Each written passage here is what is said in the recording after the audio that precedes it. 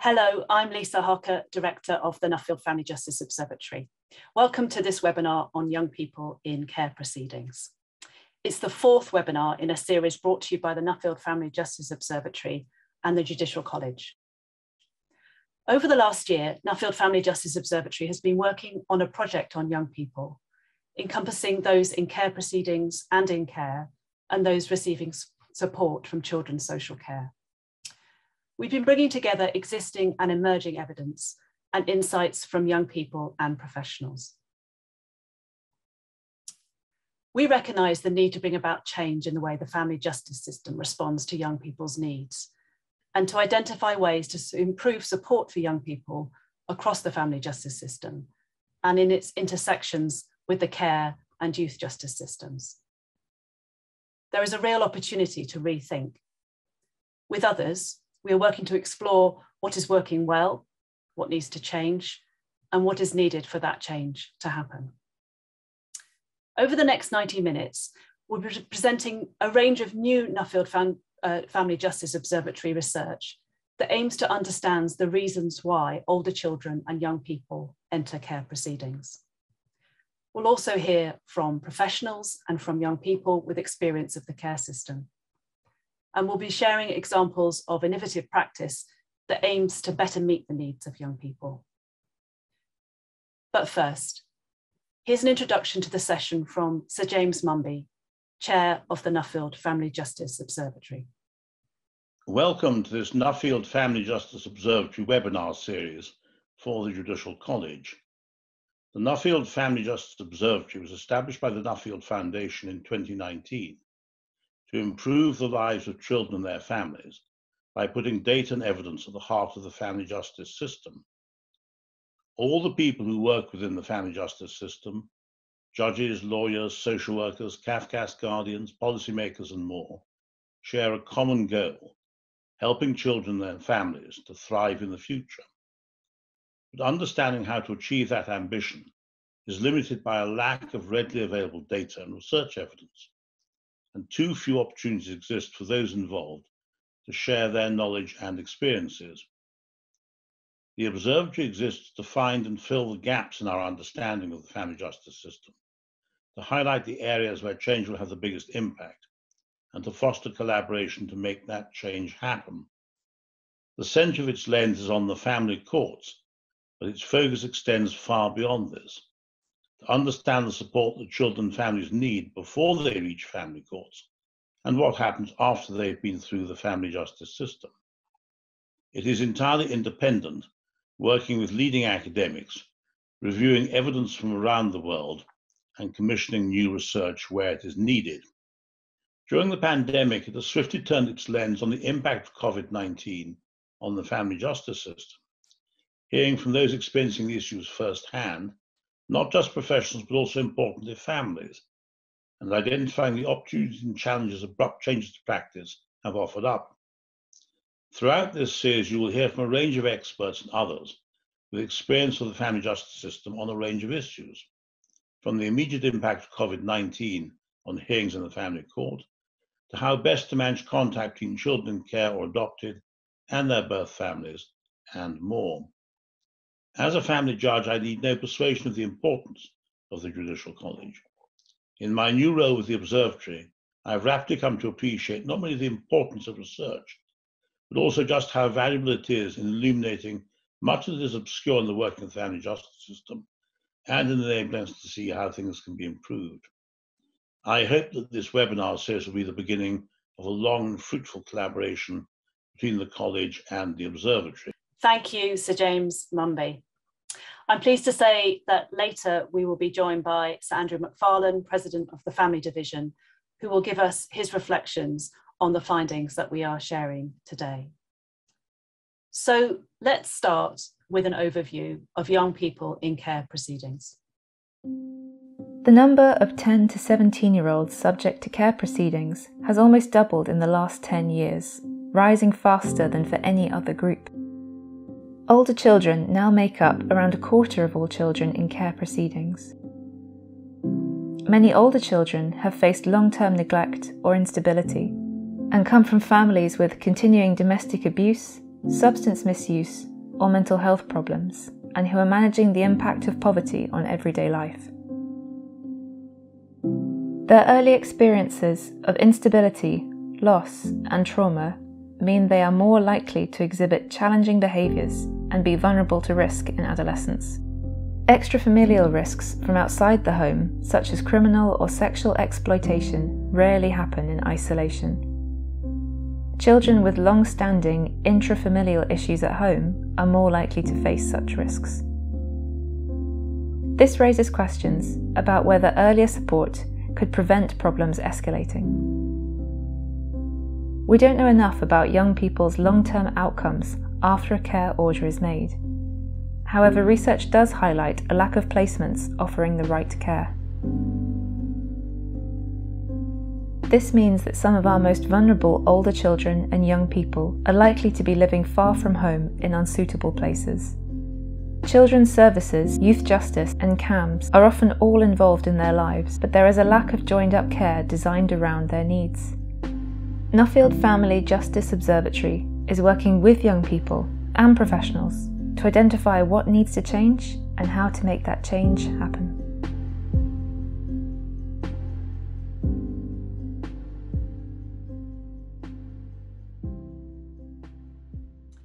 Before we move on to the presentations, I'd like to say a few words about the format of today's event. There are several hundred of you attending, and while we won't be able to see you during the event, we do want to hear from you. So please share your experiences in the chat tab. We'll also be putting questions to our discussion panel during the last half hour of the webinar. So please put any questions you'd like to raise in the Q&A tab. All the comments and the questions will be read by the Nuffield Family Justice Observatory team to help shape future research and webinars. We are recording today's event, and it will be available via the Judicial College and our own website if you'd like to revisit any of the content. I'm now going to hand over to Alice Rowe, researcher at the Nuffield Family Justice Observatory, who's going to talk about two new pieces of research which provide the first national overview of older children and young people in care proceedings in England and Wales, including new research which explores their health service use in Wales.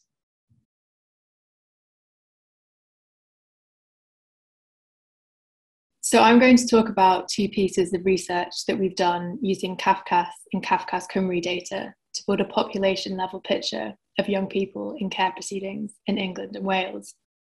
So we know from other data sources that there has been an increase in the number of older children entering care proceedings and coming into the care system. But we looked at the CAFCAS data in order to build a more detailed picture about who these young people are, where in the country they are living, and what the outcomes are from their proceedings.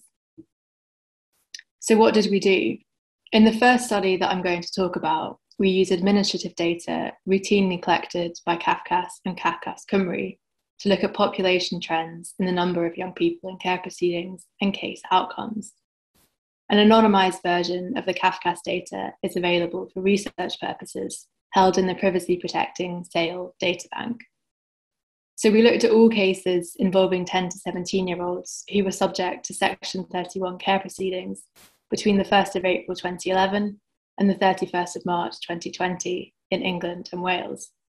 We carried out primarily descriptive analyses to quantify case volumes, to look at the proportions of young people compared to all children in proceedings, and to calculate incidence rates over time. So in this research, and in all the research that you'll hear about today, we define older children and young people as those aged between 10 and 17 years old. This broadly reflects scientific consensus that the period of adolescence begins at around 10 years of age, and legal definitions of children in the Children Act as those under 18 years of age. So before I share some of the findings from this work, it's worth bearing in mind a couple of limitations to using CAFCAS data for research. First, and this is particularly relevant for older children in care, CAFCAS data does not include children who come into care under voluntary Section 20 or Section 76 arrangements in England and Wales. We know that the majority of teenagers who do come into care do so under these arrangements, so it's important to stress that this research focuses only on those children who come into care through care proceedings and through the family courts. Second, the CAFCAS data holds very limited information about children's ethnicity. This is a key limitation, as we know that there are disproportionate numbers of Black and other ethnic minority groups in care, and that there may be stark differences about their journeys into and outcomes after proceedings that it's important for the family justice system to consider. Improving this data is a key aim of the FJO, and we're hopeful that through data linkage, we can start to build a better picture of the ethnicity of children and families in the family justice system. And finally, the CAFCAS data does not record child placement information alongside final legal order. So while we can say what the legal outcome was from a case, we don't know exactly where the child ended up living. So bearing all that in mind, I'm now going to provide a brief overview of the main findings from this work, but I do encourage you to take a look at the main report available on our website for more detail of the analysis.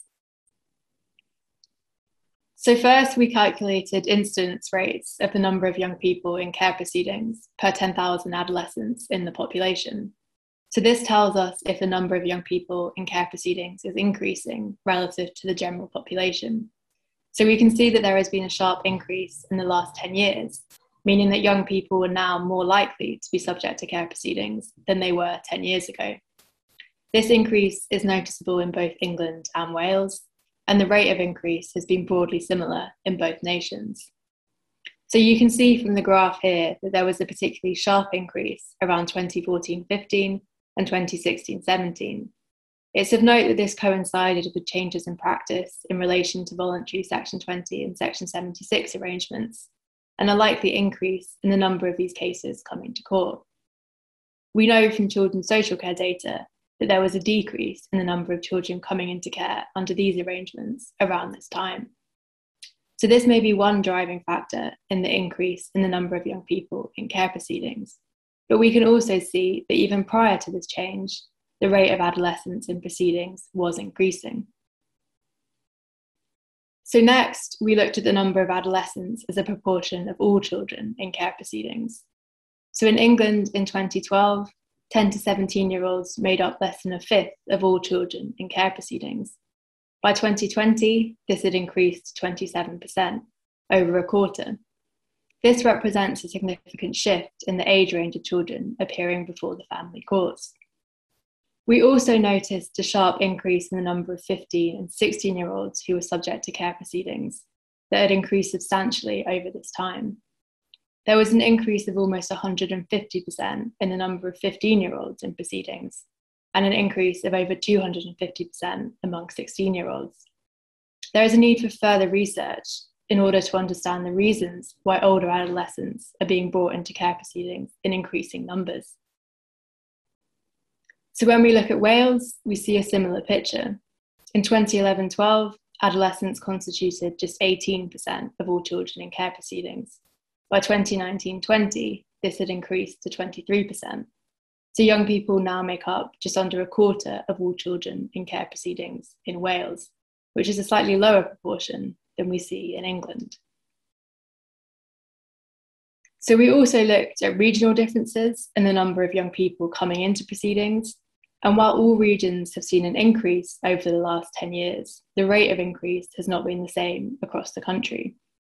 We can see that the North East in particular has a higher incident rate over time, which is the dark blue line in the graph. And this divergence becomes particularly apparent since 2015. The North West, Yorkshire and the Humber, and London also have slightly higher than average rates, while the South East and East of England have one of the lowest rates. So the reasons behind this variation and the higher rates in the North East are not clear from the data and warrant further investigation with local stakeholders to explore. We know that the North East also has the highest rates for all children in care proceedings, and that deprivation may be a key factor in this. The North East has had the biggest increase in child poverty rates between 2015 and 2020 out of all regions in the UK. And we also know that the North East has one of the lowest proportions of all children who are looked after on Section 20 arrangements, which may explain in part why we see higher rates of care proceedings in the region. So overall, we can't say from the data what drives higher rates in one area or lower rates in another. But it's important, in order to better understand children and families' experience of the family justice system, that we explore this further with local stakeholders. So in Wales, we explored local area variation by looking at the 3 district family judge areas. At the beginning of the study period, all 3 areas recorded fairly similar incidence rates, but from this point onwards, we can see some divergence. So rates began to increase in Cardiff and South East Wales and in North Wales, while in Swansea and South West Wales, the rate of increase has been much slower, with fairly minimal change over time. So we also looked at some characteristics of the cases, including who young people were being brought into proceedings with. And we found that the majority of young people, just over 70%, were brought into proceedings with siblings. This is a slightly higher proportion than for children of all ages. In terms of the gender distribution, there was an approximately even split of boys and girls, which reflects a similar pattern to that which we see for all children in care proceedings. So finally, we looked at final legal order outcomes that were recorded in the CAFCAS data. The most common outcome at the close of proceedings for young people was the care order, and this occurred in around 60% of cases in England and 80% of cases in Wales. This has been relatively consistent over time. And as I mentioned earlier, we can't say from the data exactly where these children were placed under a care order, be that in foster care, residential care, at home, or with family members. In England, we also found that there has been a notable increase in the number of younger adolescents, so those aged 10 to 14 years, who were placed with family members, rising from 16 to 23% over the study period. We know relatively little about the journeys of young people into kinship care or what their outcomes are, so this will be an important area for further research. We also found that in England, older adolescents, so those aged 15 and above, were slightly less likely to receive a care order. In particular, around a third of 16 and 17-year-olds, for their case resulted in no order or the case being withdrawn. And while there may be various explanations for this, including them aging out of proceedings, it raises questions about the grounds for bringing older adolescents into care proceedings and the capacity of the family justice system and the final legal orders available to meet their needs. So the second study that I'm going to talk about, which was conducted by the Family Justice Data Partnership, looked at the health of young people in care proceedings in Wales. By linking Welsh health data to CAFCAS Cymru data in the SAIL data bank, we've been able to provide a descriptive overview of the health and health service use of young people in the year prior to care proceedings being issued. So this was compared to a comparison group of young people in the general population in Wales who were not involved in care proceedings and who were matched according to age, gender, and area level deprivation. So to look at healthcare use, we explored the number of older children and young people who had at least one hospital admission, A&E, or GP attendance during the year prior to proceedings. And as you can see from this figure, there is an overall picture of higher healthcare use for the cohort of young people in care proceedings compared to those in the general population. And we see this across healthcare services, including hospital admissions, A&E attendance, where over a third of the cohort had attended A&E in the year prior to proceedings, and for GP appointments, with almost all young people in the cohort having a record of a GP appointment. So next, the research team looked in more detail at the reasons for these visits and the health conditions that were recorded in the data. And they found relatively high prevalence of certain conditions among young people who were subject to care proceedings compared to those in the general population. It was particularly concerning that when looking at the GP data, over half of young people in proceedings had a diagnosed mental health condition, compared to around a third in the general population. And this points to the mental health needs of this group of young people and further emphasises the need to ensure proper mental health support is available before, during, and after care proceedings. So when looking at the reasons for hospital admissions, it was noticeable that the most common condition recorded, and where there was the largest difference compared to the comparison group, was for injury and poisoning related conditions. Further work is needed to explore the nature of these conditions in more detail, including their causes, but this may include, for example, self-harm, accidents, or assault.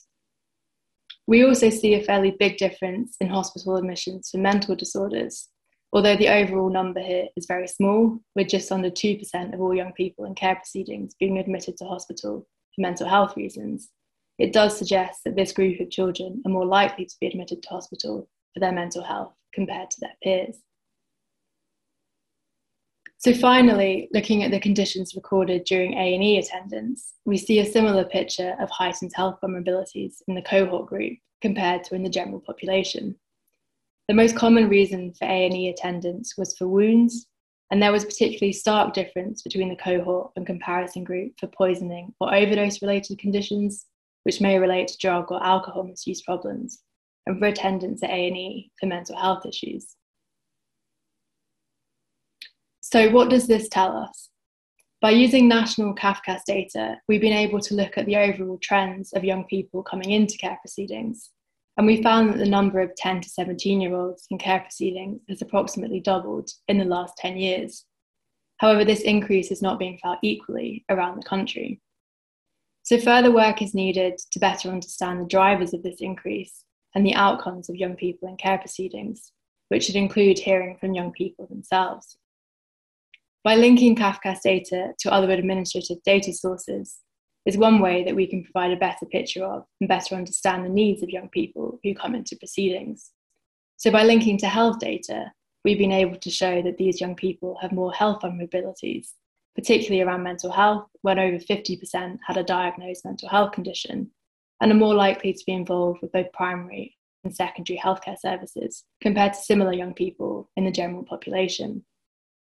By better understanding the health needs of young people in care proceedings, those involved in health services can work with children's social services and the youth justice system in order to better identify and support those at risk. Thank you. Thank you, Alice. We'd like to hear your thoughts on these findings. Don't forget to add your comments to the chat and put your questions in the Q&A tab. I can see that many of you are already doing so, and we're really keen to hear from you. What is particularly striking from our work on young people is that when speaking to judges, social workers, youth workers, and other professionals, there's an almost universal sense that the options open to them don't fully meet the needs of young people. There's a sense of frustration that their contribution is too limited or the options available to them are too restricted.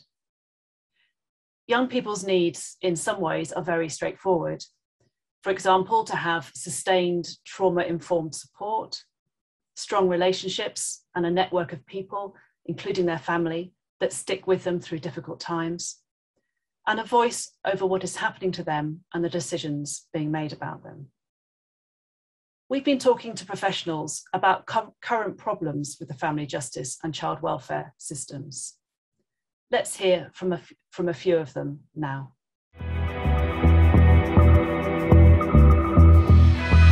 We've actually got a group of young people, and some of whom have experienced lots of early childhood adversity, might have a whole range of needs, have circumstances that need addressing, and yet as a group we know very little about their needs. Many children are in stable placements, but there is a group who are moving and who have some of the worst outcomes. Either experiences of seeing children who I'm aware of being in foster care, then seeing them appear in residential care, and then receiving papers to pursue an application for a secure accommodation order, for example. So this trajectory, this sort of sad conveyor belt where suddenly the system says there's nothing more to do, say, for ask the court for authority to, lock this child up for a period of time. When you're only intervening with young people starting to get involved when they get to crisis point, because the focus becomes on the risk, what you end up with is then not paying enough attention to people's strengths, to their care, to their responsibilities. Minoritised children and young people, where are their voices and experiences being amplified, and who's talking about the structural and systemic inequalities which continue to permeate throughout all of those various different systems. Safeguarding's retained this almost uniquely binary, quite quaint idea that you can neatly delineate between childhood and adulthood, as if adolescence isn't the very process of transitioning from one state to the other. Inherent in that is quite a binary notion of victimhood and villainy. Treatment of children, I think, in the youth justice system is often conflicted. The children involved in the youth justice system have a dual status. They're both a child, but then they also have a status as an offender or a suspect. So that can be in conflict. There is something about the increased professionalisation of social work, of youth justice work, which I think has tended to get in the way of, let's say, caring relationships. We need to ensure that professionalism allows for caring too. A cautionary message to all of us to be really careful and not just assume that contact with family justice or youth justice or child welfare system is a good thing.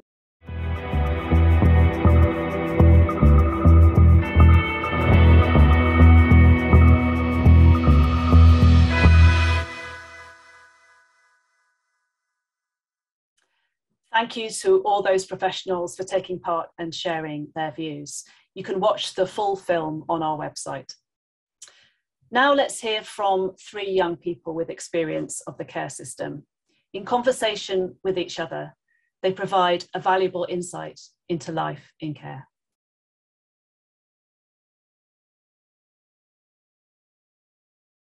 But in terms of like support and stuff, I felt supported by like my guardian. I think the one thing that I would say was she actually like listened to me. Like I could speak to her and I would tell her, I don't want this, or I don't want this, or I don't want, like some of the things, like sometimes it would be a bit tough, like especially with my mum. So I might be like, well, I want this to be said, but I want it to be said in a way that doesn't make my mum look like a crazy person. So sometimes I think that the way that she was really sensitive with the information that was given to her, and the way that she responded to the information that was given, she was like quite supportive, and yeah, I felt heard. I think that was the most important thing, was that I actually felt heard.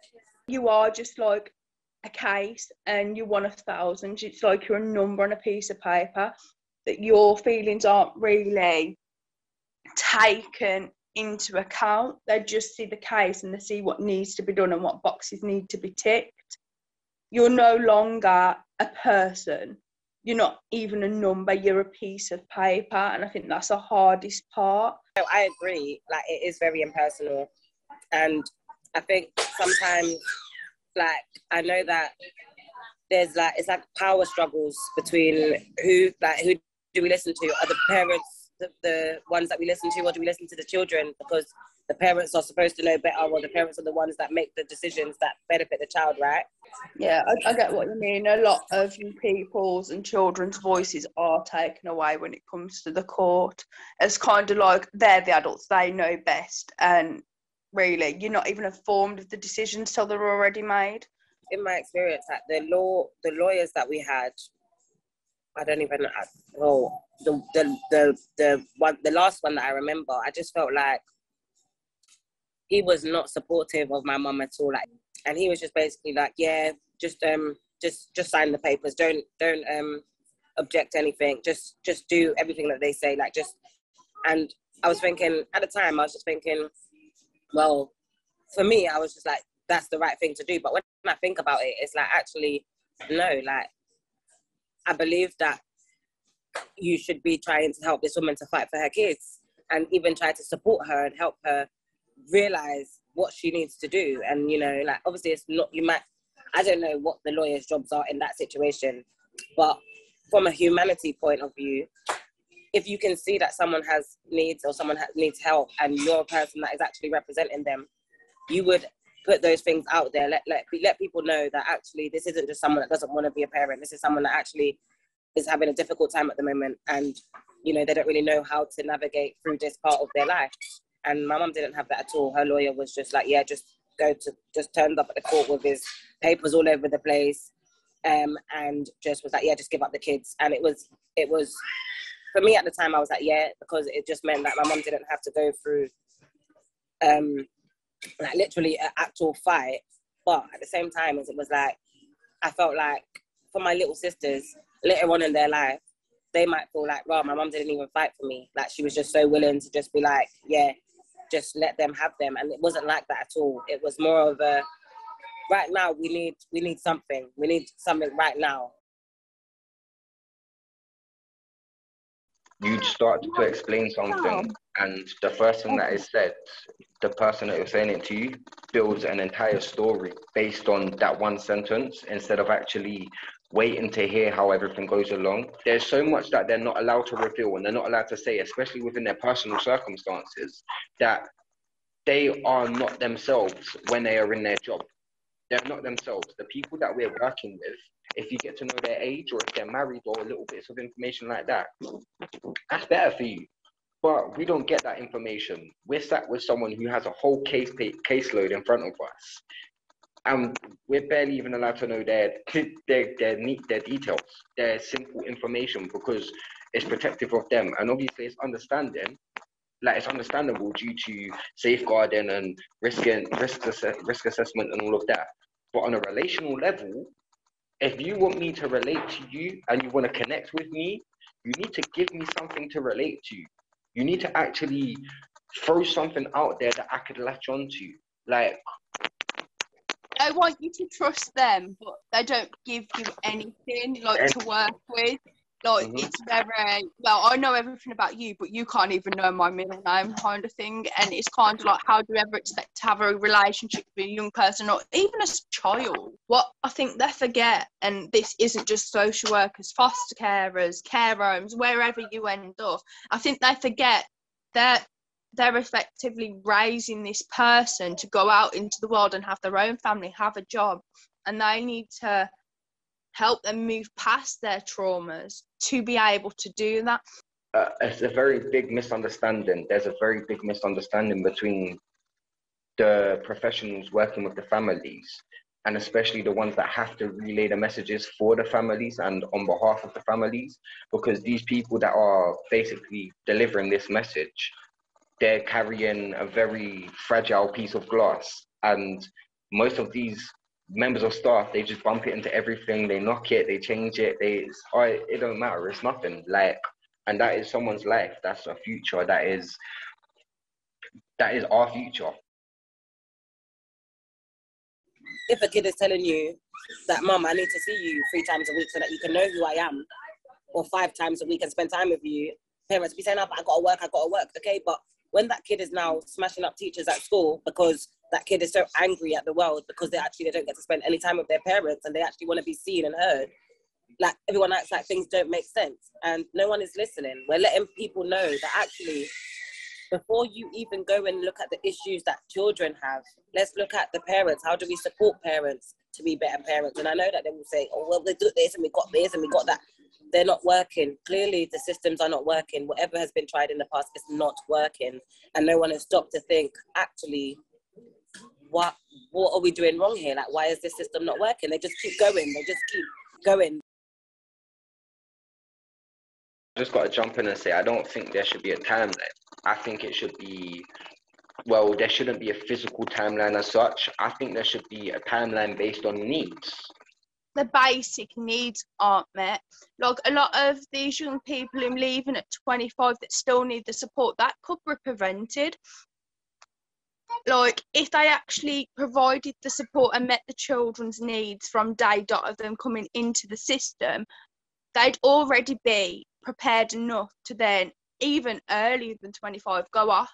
Instead of throwing you into the deep end, they should work with you from day dot of coming into care. I mean, when I left, I'd never even heard of council tax, like, and all of a sudden you're supposed to just work life out. They just throw you into the deep end. There's no preparation. For me, with my own children, they would always be taught about the real world and the practicalities of life.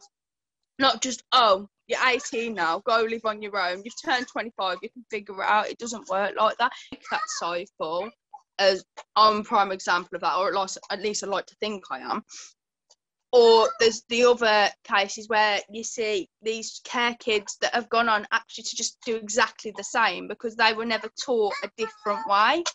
And then they lose their kids, and then their kids lose their, and it's just a vicious, never-ending cycle. Somewhere along the line, somebody's going to have to go, enough's enough, and make some changes, because at the end of the day, it's not just this generation's lives that's been ruined by it, they're ruining many to come after. We are very grateful to Keisha, Caitlin and Mike and the other young people we've been speaking to for sharing their experiences. If that prompts questions or comments, please put those in the Q&A tab for us to put to our panel at the end of this webinar. We'll now take a look at some new research that aims to help us find out more about why older children and young people are in care proceedings. We begin with a case file review presented by Jordan Rehill, researcher at the Nuffield Family Justice Observatory. Following this, Celia Parker and Joe Tunnard, senior associates at Research and Practice, will present findings from an in-depth audit involving older children who were subject to care proceedings issued in 4 local authorities in England and Wales.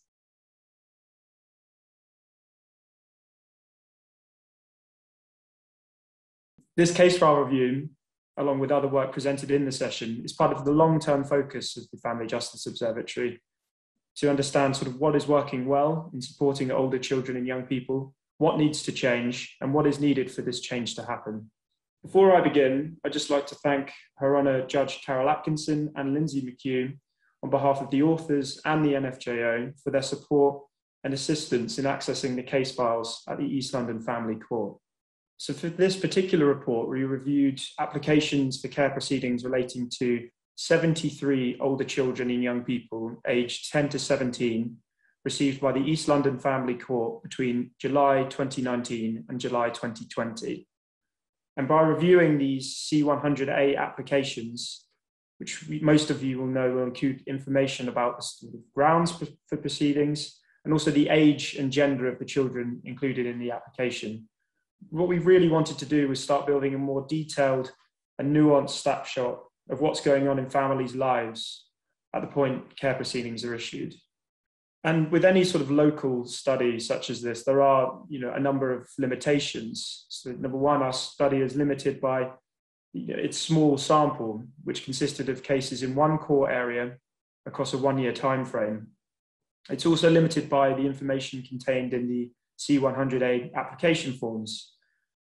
And though these forms provide some valuable insights as to why these cases are being brought to court, they do not provide a complete overview of a family's history or their prior involvement with children's services, and nor do they contain information about the outcome of proceedings.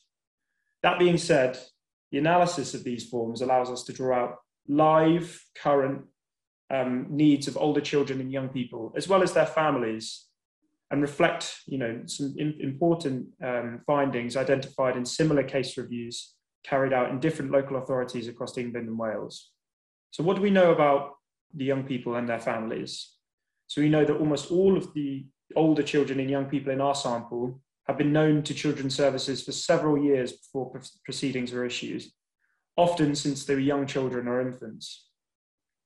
And often, in a number of cases, there was evidence of chronic neglect that had been going on for much of the young person's life.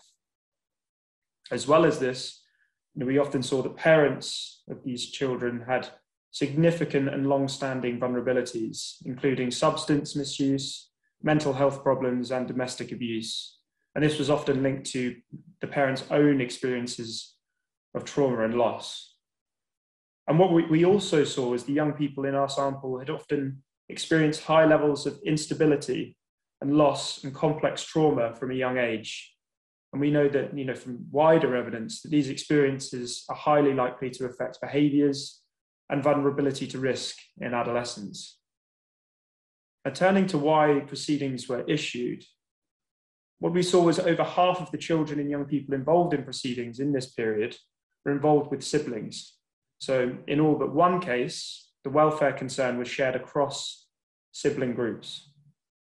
So several cases were brought to court because of a breakdown of informal family care arrangements, often because carers struggle to manage more challenging behaviours in adolescence. What we also saw was the concerns around extrafamilial risk often co-occurred with or were underpinned by intrafamilial concerns. This included, as mentioned in the sort of previous slide, experiences of chronic neglect and abuse, complex trauma, instability and loss, which are highly likely to affect challenging behaviours and vulnerability to risk in adolescence. So in terms of this extrafamilial risk or concerns, we saw that proceedings were often issued at a moment of crisis or when the risk of extrafamilial harm became too great, and opportunities to intervene earlier may have been missed or may have been unsuccessful.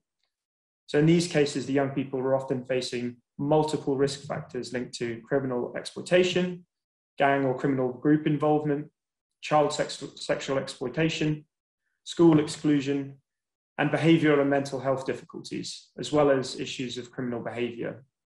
And I think the really important point to take away here is though we're seeing proceedings issued because of risks or harms from outside the home, these risks are nearly always preceded, or were nearly always preceded, by long-term concerns within the family. This extrafamilial harm does not exist in a vacuum. So this case file review should really be seen as one of the first steps, providing live, current information to guide our thinking about why older children and young people are coming into proceedings. So I'll now hand over to Celia Parker and Joe Tunnard from Research and Practice, who will provide a sort of deeper dive into some of the issues I've discussed, thinking about the outcomes of proceedings, as well as young people's subsequent journeys. And they'll do this by drawing on the findings from their local authority case audit. Many thanks for your time.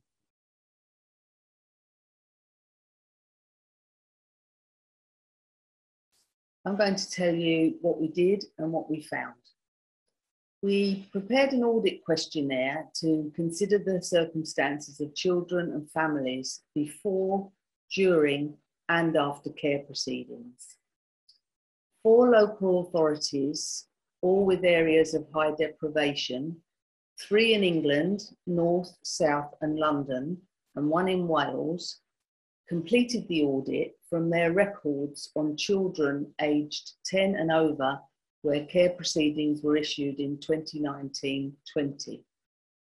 We analysed the audits for a total of 73 children from 49 families. Very few of the children, just 6, were single children. The rest had brothers and sisters, some in proceedings, some not in proceedings. Just over 2/3 of the children were in the 11 to 13 age range. The majority of families were known to the local authorities, 82%, and 32 of the 49 families had been through all stages of support. Half the families had children in care already at the start of proceedings, and 1/3 of the families were actually in repeat proceedings. The time between the proceedings varied from 1 to 12 years. The reasons for proceedings included 78% due to neglect, 49% due to domestic abuse, 43% physical harm, and 10% sexual abuse in combinations, and this gave rise to 100% emotional harm for those children. The issues affecting parenting capacity were almost 1/3 with substance misuse, almost half with cumulative trauma, and just over 1/3 with poor mental health, again in combinations of those 3. Trauma was a major issue for the children and many of the parents. 25% of children were also affected by extrafamilial safeguarding concerns, criminal exploitation and sexual exploitation. This affected 4 boys and 4 girls. 1 girl and 1 boy had spent time in psychiatric hospital as inpatients, 1 on a section. Just over half of the children ended proceedings on a care order. Mostly they were fostered and some were in kinship foster placements. Counting the kinship foster placements, just under a half remained at home or living within the family network at the conclusion of proceedings. We found that the most vulnerable children had had the most placement moves, and a lack of suitable accommodation to meet their complex needs, secure and other types of accommodation, was very evident. The most stable placements for this group were kinship placements. It was difficult to get a good picture of youth justice involvement, but youth offending teams were involved with 16%, that's 12 of the 73 children. We also noted 9 families where the parents were involved in the criminal justice system. School exclusion was a clear factor for those with most vulnerability to extrafamilial safeguarding concerns. There were 7 permanent exclusions and 11 short-term exclusions. We were surprised to find no mention of the Education Welfare Service beyond 1 prosecution for non-school attendance. The most striking thing in undertaking the analysis was the trauma affecting the children and the parents. And I'm now going to hand over to Jo to talk about our reflections and recommendations. We have 5 key points for today, arising from exploring with the local authority auditors and senior managers this small piece of the huge jigsaw that is safeguarding work, both within families and beyond families. We hope that something chimes with some of your work, in court as magistrates and judges, and out of court as professionals in the local service network. First, we make a plea for renewed focus on early attention to parental needs. Children in the audit needed their parents to be well enough and to be well enough equipped to care for them safely. They needed parents to be helped with the struggles of life marked by poverty and disadvantage, and with parenting made more difficult by substance misuse, domestic abuse, poor mental health, and learning difficulties. The audit confirmed that effective help takes account of what parents want from services and of how they might respond when they feel under threat or in stress. Increasingly, we know about the value of trauma-informed practice and of help that is proactive and offered sooner rather than later. And the second point is the importance of fostering strong and enduring relationships. Some children in the audit were clearly relieved to be in care, to feel less burdened by what they had been struggling with over a long and unhappy period for many of them. But we saw too how these older children were drawn back to the place that was home and to the people who were family. They wanted to stay in touch, and they and their parents needed help to deal with the tensions, the emotions, the risks and the benefits of wanting to make things work better. The audit showed the value here of family group conferencing. This achieved something for children almost every time they were used. A positive move from one parent to the other, continuity while a plan was developed, long-term care from a godparent or a family friend, contact re-established with the lost side of the family. In the local authority that used FGCs the most, this was an embedded way of harnessing strengths within the family network. And crucially, the work was led and backed by policies and by strong leadership committed to a family inclusive approach.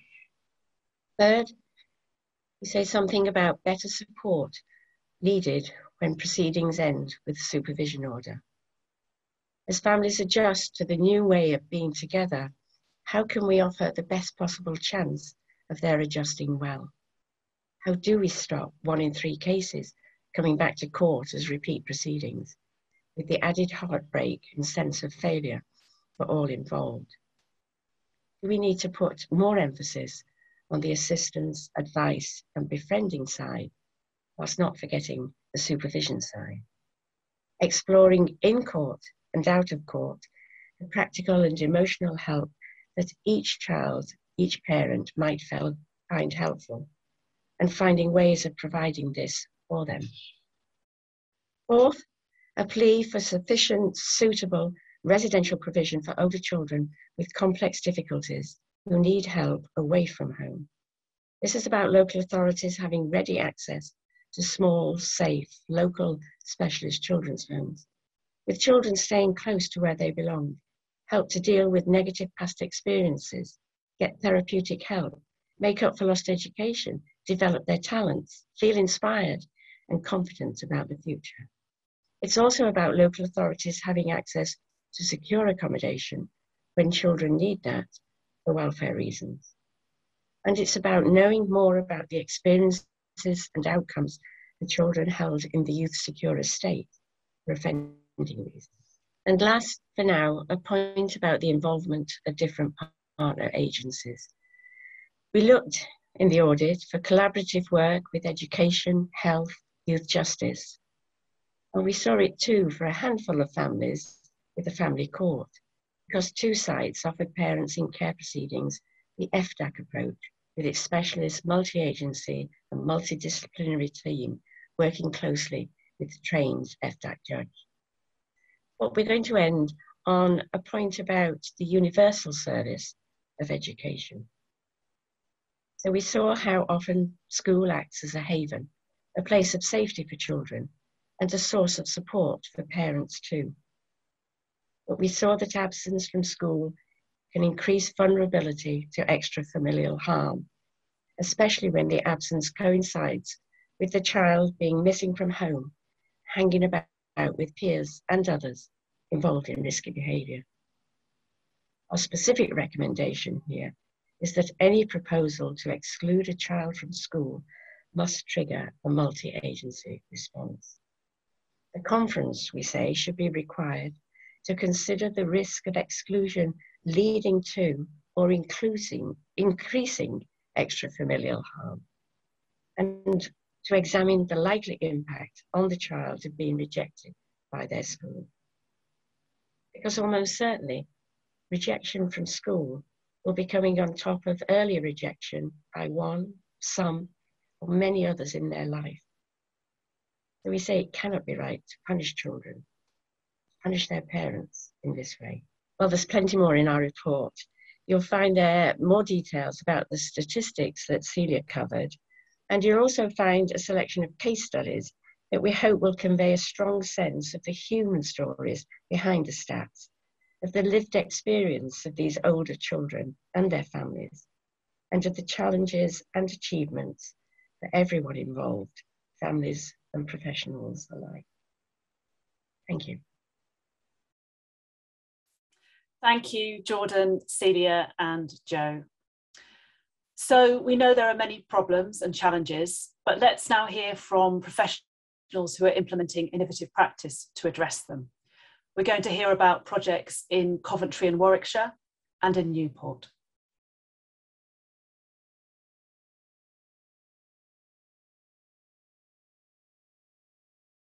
The concern that I personally had was that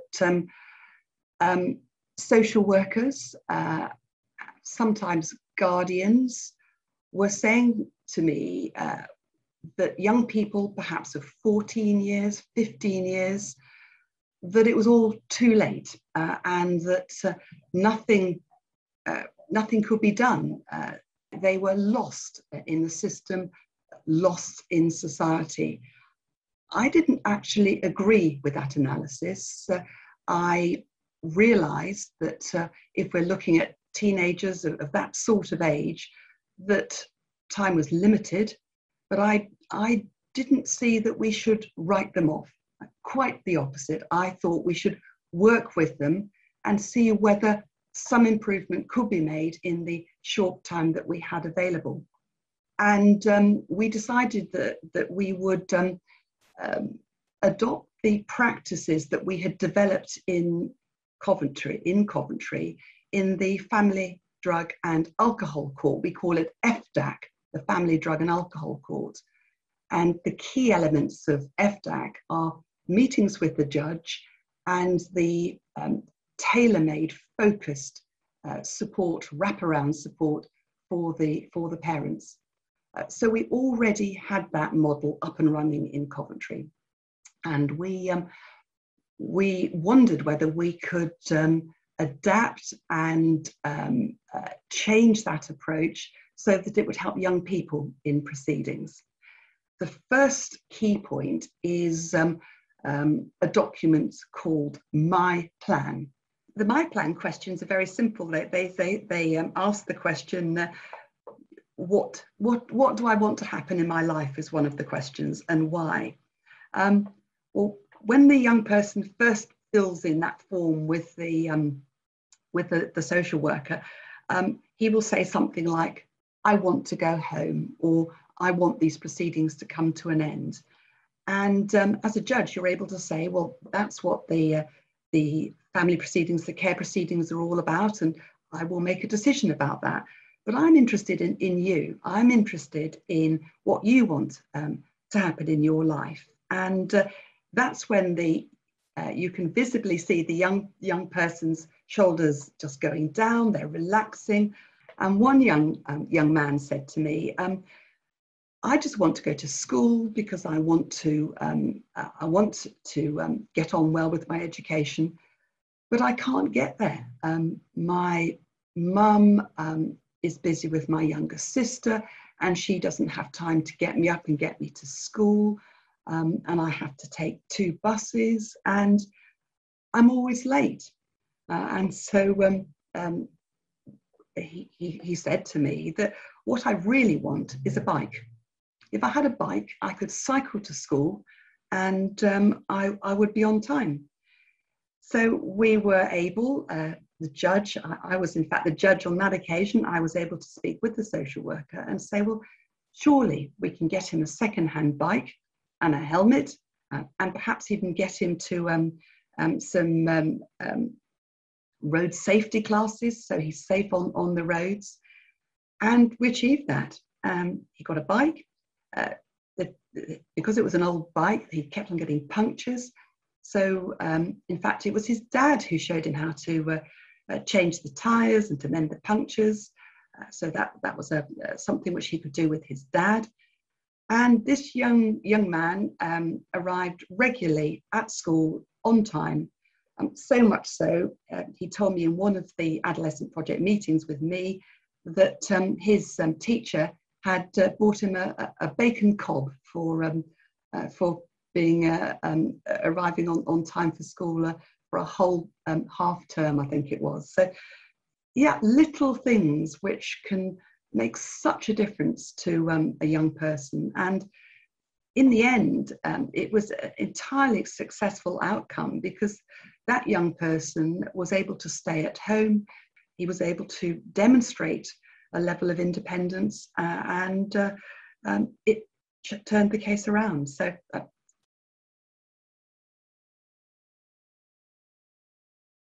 young people have shared more with their social workers after the meetings with the judges. What we've heard from social workers is that because they're taking the young people to those meetings and they're then taking them back to placement or to home afterwards, it's an opportunity to talk in the car, and young people tend to speak during car journeys because there's nothing else to do. So so they have opened up more about the meetings that they've had with the judges, and it's had a positive impact on the relationship that they've had with their social workers. The other thing that we heard from solicitors was that they felt that the young people had become more confident in speaking to their solicitors and giving their own instruction. So whether they separated from their guardian or not, they were more confident in speaking to their solicitors and saying what they wanted their solicitors to say on their behalf, which again is a really positive thing for young people to feel, is that they feel that they can give those instructions to their solicitors and ask that their solicitors tell the court, their parents, professionals working with them, what their views are. And when we're looking at children that, or older children that come into the courts, they tend to have very complex needs. They tend to have a lot of anxieties, a lot of issues that result from their involvement with their families, with the wider community, in schools, social isolation. and having tools that enable them to better engage in their process, to better engage in the work that they're doing with professionals, can only be a positive experience for them going forward.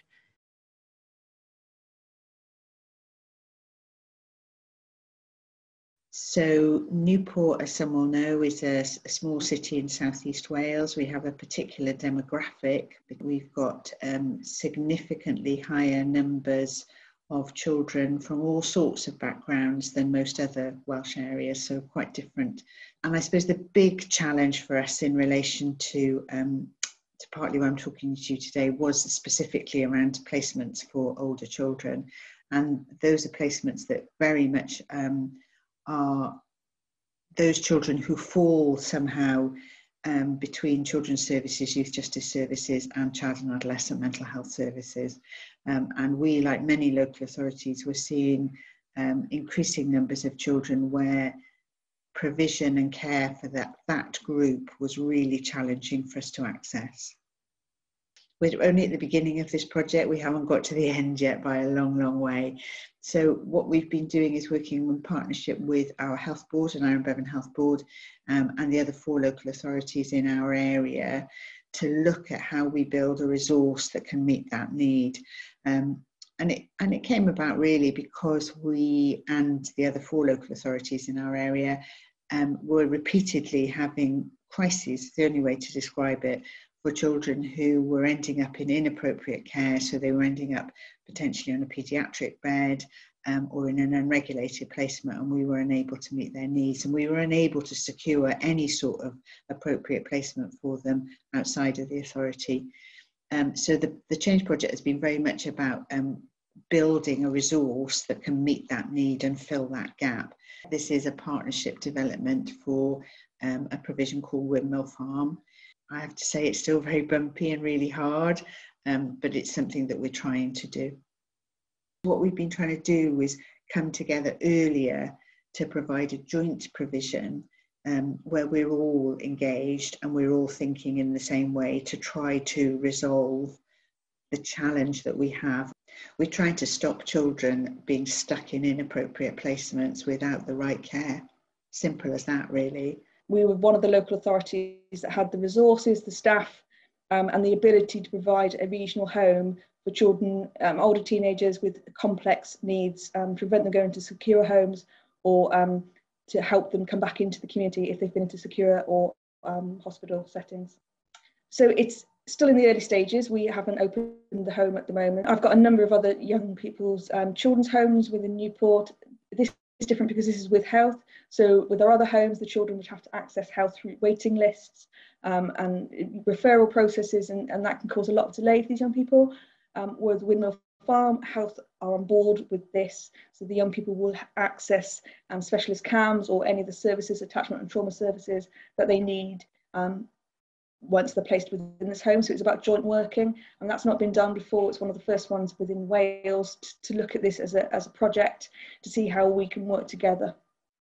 I hope that there's be a reduction in the children having to go into secure units or into hospital beds. I'm hoping that if young people have had to go into them, that we can find this will be appropriate accommodation for them, so they're not in unregistered or inappropriate accommodation, that there's a reduction, there's a better care, that we've got more placements available, and it's a home for these young people whilst we reduce their crisis. It's really important that we drive this forward. We need placements for young people, appropriate ones within Wales, within their regions.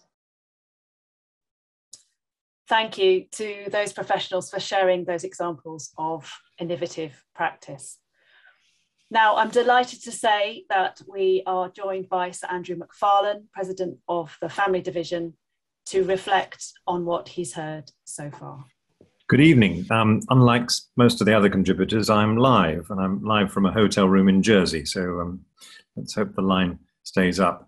I've watched this material this evening in exactly the same way as you all have. I was not aware of it before an hour ago, so these are very much initial impressions. The first is gratitude and admiration for the Nuffield Family Justice Observatory for drawing all this together for us in the Judicial College and then delivering it in such an accessible and indeed very engaging way, engaging in the sense that you want to hang on for more, particularly from the young people who spoke to us. There's an enormous amount of data here and research here that's been collected and then delivered to us in the course of an hour. It's very rich, and I'd encourage those of you who are interested in these issues to look at the raw research that the various researchers have been talking about. In a way, none of us who are working in family justice should be surprised by much of what we've heard. It is a picture of what we see, and to that extent, we should feel reassured. I suspect that wherever we are in the country, it's in tune, sadly, awfully, with the needs of these older young people who come before the court. But it's very, very useful to have it all brought together and laid out, and to see that yes, there was a rise in the number of young people in this group who come to the court in child protection proceedings about 7 or 8 years ago, and that's been sustained. I took on board what one of the contributors said was that we shouldn't necessarily think it's a good thing for people to be drawn into the criminal justice system or the family justice system. And we are right to have that word of caution. But if they're going to be drawn into one or other, I'd rather they came to the family justice system if they're teenagers than into the criminal justice system. And I think part of the reason, only part of the rise, is that we're seeing quite a few youngsters who are involved in county lines or other fringes of crime, and would probably have ended up in criminal justice some years ago, but are now rightly seen by social workers as victims and are being protected in the family justice system, and that's right. Also, there are those high number we saw with mental health difficulties who might have gone or might have hoped to go into child and adolescent mental health, but haven't for whatever reason, and they come to us. And if they didn't come to us, where would they go? Maybe into the criminal justice system. So we need to look at the figures and not think it's necessarily a bad thing that greater numbers of these young people are now being noticed. They're now on our radar, on the social workers' radar, and they're coming to us.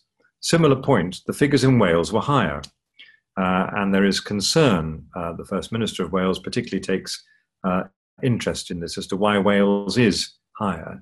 But it's worth asking the question whether it is a good thing or a bad thing, a worrying thing or a sign of quality that in social services in Wales and the courts in Wales are involving themselves and seeking to protect a greater number of young people. I don't know the answer to that, but the fact that England is lower doesn't necessarily mean that life is being lived in England in a different way from Wales. It may be that the threshold for intervention is lower in Wales and more cases come. And is that a good thing or a bad thing? And that's, of course, an entirely blunt question and the wrong one. So the fact that numbers are coming in is interesting. The next stage is what we do in the proceedings. And here the voices of the young people were very telling. We need to know more about what it's like to be in the care process. What we could do better for the families, what their perspective is. Equally, the contribution from Judge Hilary Watson in Coventry about the FDAC intervention and directly involving the young people is, I think, inspirational and one that we could all reflect on and see how we could develop that. It was dynamic, it seems, in terms of the relationship that the young people had with their social workers. What we do when they're in the proceedings is, of course, crucial. And then the next stage is what happens at the end of the proceeding. Do we make a care order or not? What is the care plan? And for some of these young people, they are extremely troubled. And the care plan, the placement, is very tricky. We have an increasing number of young people who need to have their liberty restrained in some way, dolls, in various settings, not secure accommodation, but something that protects them, but nevertheless protects them from themselves by restricting their liberty. These are really tricky cases, and we need to learn more about that. And then also we need to understand what happens afterwards. once the care proceedings are finished and we've all walked away, what happens to the young people? And there again, some of the voices there were very telling. So although this may not be news that we've seen today, it is very, very valuable to see it collected together and laid out in sequence, albeit snapshots, but very clear snapshots, so that we can see what we're doing. The evening that's been presented is a wake-up call, I think, for all of us as to just what is going on and how we can look to find out more and improve our practice. More research is, I think, essential. We've tantalizingly seen glimpses into each of these areas, and there's a real need to drill down further. Of course, I have no control over these matters, but I would have thought that the FJO would be well advised to see if there was an appetite for MPs and government officials to see this presentation. It is very accessible and clear, and it shows what we're doing in the family justice system. It shows how gritty and difficult it is. Sally Jenkins' contribution from Newport and the way she described it just shows, A, how important it is for these young people who fall between crime, mental health and care, and how tricky it is to find out what to do. It is, I hope, the beginning of yet further work by the Family Justice Observatory to lead us on by shining a light on all these areas. So I'm very, very pleased that they've done this work, and I'm pleased to be able to play this small part in it this evening. Thank you. Thank you. Thank you so much, Sir Andrew, for joining us this evening. I'm now very pleased to introduce our discussion panel. Her Honour Judge Hilary Watson, DFJ for Coventry and Warwickshire, who you saw earlier, Mr. Justice Keehan, Family Division Liaison Judge, Sally Ann Jenkins, who you saw earlier, Head of Children and Young People Services at Newport City Council, and Sarah Parsons, Principal Social Worker at CAFCAS. Now, we're going to try and address some of your comments and questions in this last 15 minutes of the webinar. So carry on putting your questions in the Q&A tab. But if the panel is able to see and hear me, I wanted to start really with asking Hilary Watson to tell us a bit more about the work that you've been doing in Coventry and Warwickshire. I could see from the reaction in the chat that people were very interested in the work that you've been doing to give young people more of a voice and a sense of agency over the decisions that are being made. What would be your message really to other judges and magistrates about how to take this work forward? Well, we call it the Adolescent Project. Yes, we've used the FDAC model, so it's using that problem-solving approach. What I would say is that you would be amazed at what services and support are out there for young people. So the first thing you need to do is have a forum of services, what's on offer from education, from health, from the local authorities in terms of the support services. You've then got all the tools that you need as a judge and the social workers need. And when you then meet with these young people, and there is no way around it, we just have to speak directly to these young people. We heard 3 young people who are perfectly able to speak their mind and to articulate their concerns. Well, why shouldn't they speak directly to the judge or to the magistrate who's deciding their cases? The problem with it is that as a judge, you're also going to have to decide the issues in the case. So that there is a need to keep always in your mind the difference between hearing evidence and inviting the young person in to share a bit of their life, to tell you a little bit about them. And that's why we had the My Plan, as I described it to you, which asks those questions which move it on from the proceedings to things that would make a difference in their life. And that's where the problem solving comes in. With the help of the social worker, knowing that there's all the services out there, it is possible to actually make some small differences that have a huge impact on these young people. Thank you. So I know that you've been working closely with CAFCAS on that project. I wonder if I could bring Sarah Parsons in. I mean, to what extent is this something that CAFCAS is working on in other parts of the country in terms of really bringing forward young people's voice in this way? Thank you. Yes, it's an absolute priority for us. The key vehicle we've got to take all that associated work forward is our practice framework, which we're calling Together. This is an approach to working on relationships, really. I mean, really, the messages from the young people that we heard today were so powerful, as they often are, in terms of just the idea of the young people we work with don't know anything about us, but we know everything about them. And one of the key I suppose one of the slogans of our framework is about connect before content. So the idea of whatever limited time we have with children and young people, we absolutely need to kind of find ways to understand their unique experience and find ways to communicate that helps them to feel that we have dealt sensitively with their information and that there's no stone unturned in doing that. And really just simple things like sharing with young people our recommendations that we're going to be putting to the court, and letting them know at the end of our involvement with them what's happened. So really sort of simple things, but would make such a huge difference if we're able to do those consistently. I mean, there is good practice, absolutely there is already, but we need to make that more consistent and act on what our young people tell us.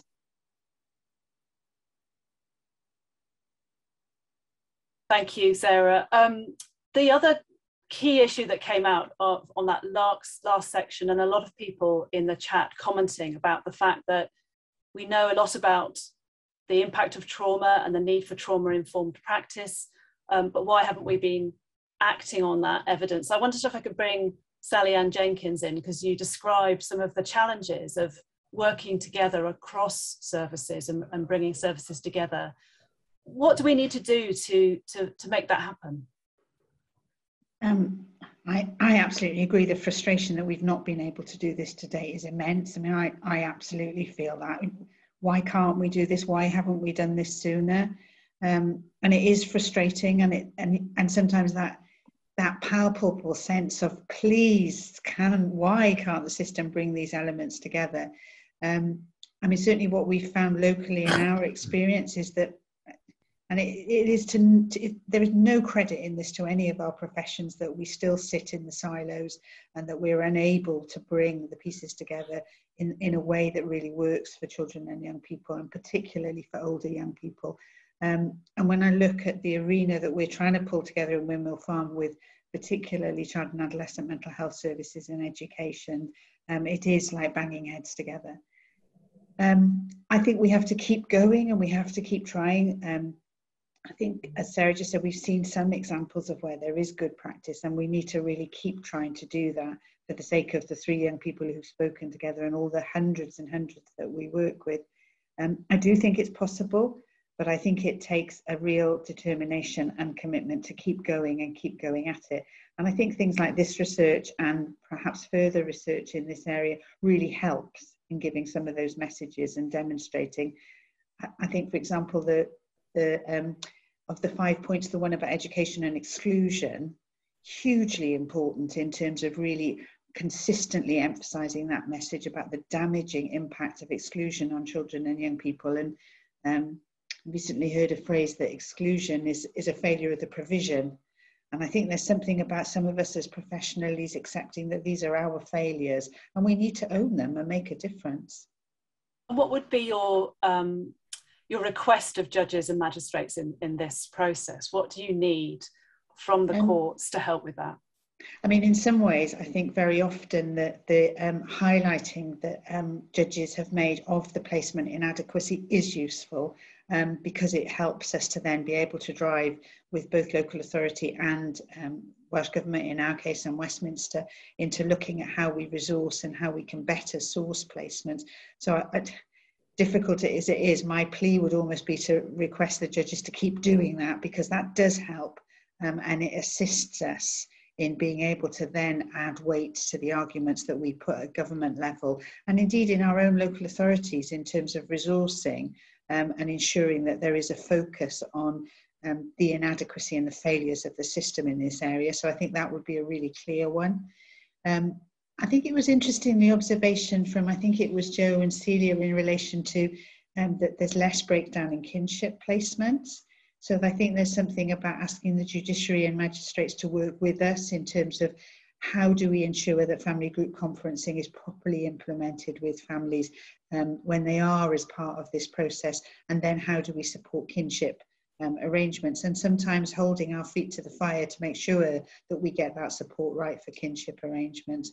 So I think that's probably 2 out of a starter. Thank you, Sally. I wondered if I could ask Mr. Justice Keehan about whether this is an issue that the Public Law Working Group is looking at. It is, and in fact, just before I came onto this meeting, I had a meeting with Josh McAllister, because we meet fairly regularly. He obviously is chairing the care review, and it's incredibly important that the message that has come out of this evening, and when came to us from the Public Law Working Group, is the agencies working together. And young people being able to access all those agencies, not just the local authority, but mental health in particular. And one agency working alone isn't simply going to be able to provide the answers. We've seen with a number of cases, principally from Alistair MacDonald, but I've done some recently, and as Sally was saying about announcing the difficulties and making it public, they are hugely under-resourced. And local authorities spend a vast amount of time trying to find the appropriate placement for young, troubled and vulnerable young people. And more often than not, sadly, they're ending up in suboptimal placements, which are doing them no good at all, and in fact are exacerbating the harm that they suffer. And I've had a number of cases of 15 and 16-year-olds who need secure, who can't find it, and the most awful difficulties they get into and the risks they present to themselves and others present to them is huge. And all of that would be solved if we had sufficient suitable, secure and residential placements where they could receive the help that they so desperately need across a broad range of issues. Thank you so much. And yeah, really underlying the need for joint working on this. I think given the comments in the chat and the Q&A earlier today, which is really about wanting to move forward and take action, I wonder if I could put a final question to the panel before we wrap up, and if you could answer as briefly as possible. But what's one key action or message that you want to take away from what you've heard today? Perhaps I could start with Judge Watson.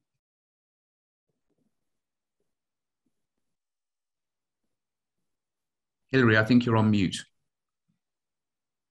Thank you, Mike. We've got to listen to these young people. They're telling us how to do it. I just don't think we can ignore it. And they're saying they want to be involved. They want to speak to people and have their voice heard. Thank you. Sarah? Yeah, I have to echo that too. It doesn't cost anything. It doesn't take even any longer sometimes to connect and talk to a young person in a way that really allows them to feel that their experience has been understood. So yeah, I would just have to repeat that. Great, thank you. Sally Ann?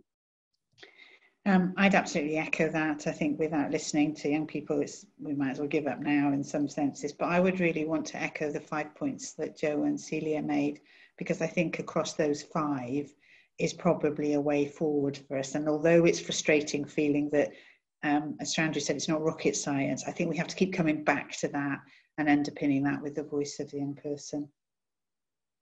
Thank you. And Mike? Well, I endorse all of that entirely, and the value of speaking to young people is huge. And I certainly find it, as I think Hilary does, hugely rewarding. Rewarding for me as a judge, but it's rewarding for the young people as well. But I think the other thing to highlight, and this comes out of the Born into Care research as well, is getting all the agencies to work together. And we're only going to be able to provide better and more effective help from the youngest to the oldest in our care system if everybody is working together. And battling against hospital trusts or CAMs just simply isn't helpful. And it certainly isn't helpful to the young people.